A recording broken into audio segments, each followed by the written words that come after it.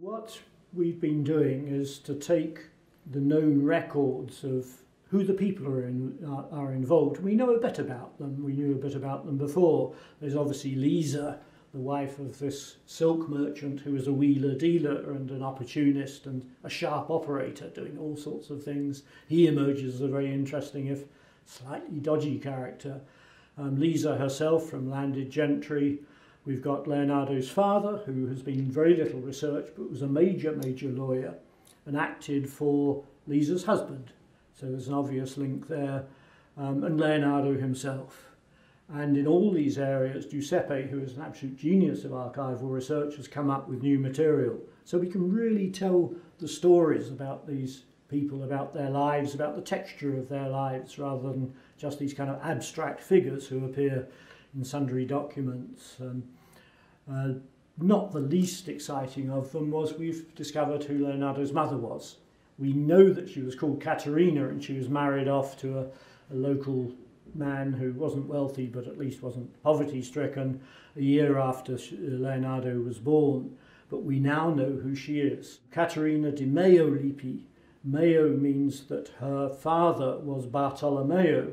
He seems to have been an ne'er-do-well. He disappeared, he'd abandoned the two children he had with unknown mothers.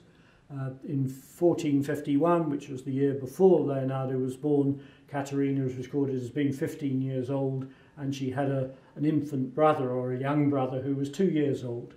And they were looked after by elderly relatives, a really sad situation with no husband and no identifiable mother. This was the young woman that Leonardo's father impregnated on a summer's evening in 1451. We know when he was back in Vinci he wasn't doing legal work in Florence at that time, so can identify precisely when he came back. He had some romantic attachment, a dalliance with Caterina Lippi, and Leonardo was conceived.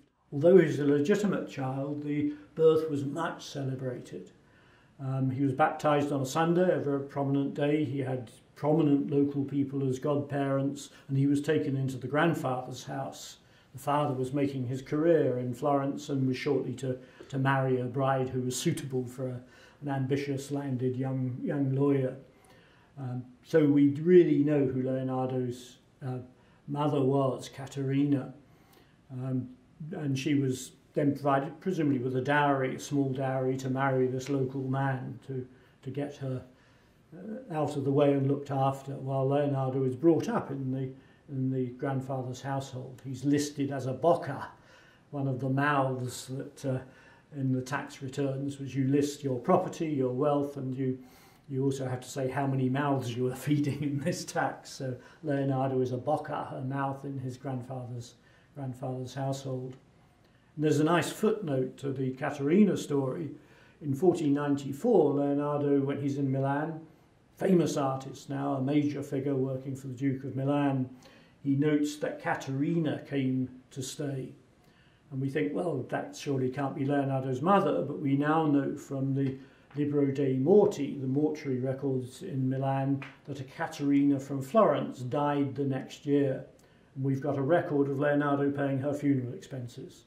So in the last year of her life, after her own husband has died, she's come back, is reunited with her famous son, and lives the last year of her life, presumably in not very good health, but being looked after by Leonardo in his house. And this is really rather a nice romantic story.